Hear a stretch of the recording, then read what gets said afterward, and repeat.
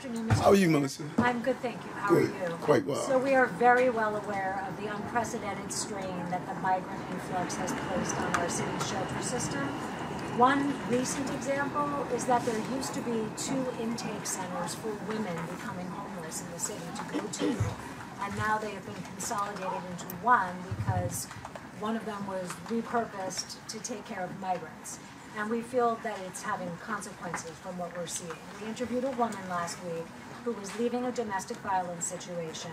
She said when she got to that intake center, there's only one left now, it was crowded, the delays were so long, and the conditions seemed so uncomfortable and unsafe to her that she moved into a rental car.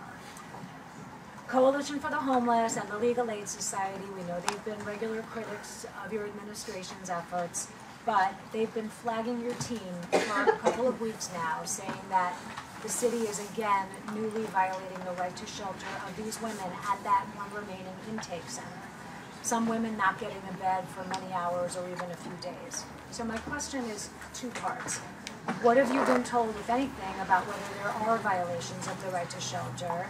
And even if you're not familiar with the situation, Mr. Mayor, do you feel that it's unacceptable for women to be facing delays in getting shelter, or is it somewhat justifiable in the context of the crisis that you just talked about?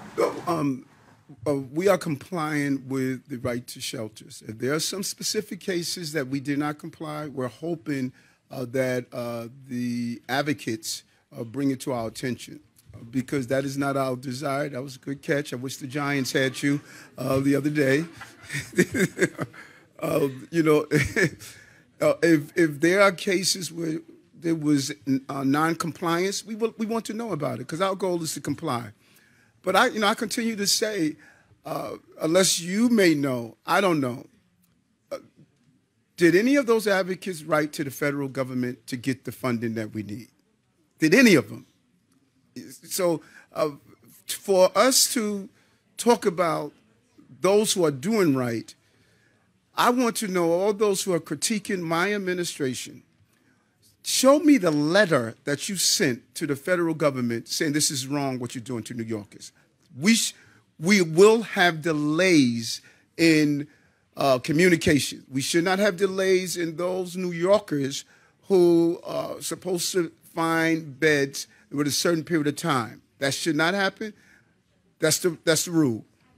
That it is not happening? No, I have not been told that it has. I meet with my team every morning to deal with this crisis. I have not received that information. We got to move on. Sorry.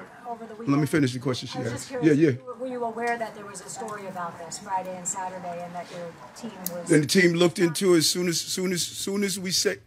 we heard it. The team looked into it.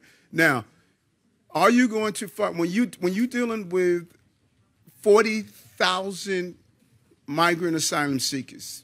We need to really hear that number.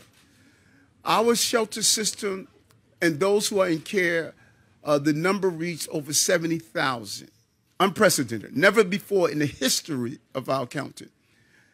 If we go to 1, 2, 3 people out of those 70,000 that says, I had to wait a little longer, it was crowded. Yes, it's going to be crowded. You're going to have to wait a little longer. We're going to ask everyone to be patient with us as we deal with a crisis. I need us to really put this in the same mindset we put COVID. We waited longer. We had to go to unprecedented circumstances. This is a crisis, and we are responding better than any other municipality. Okay, Kyle, go ahead. All right, thank you.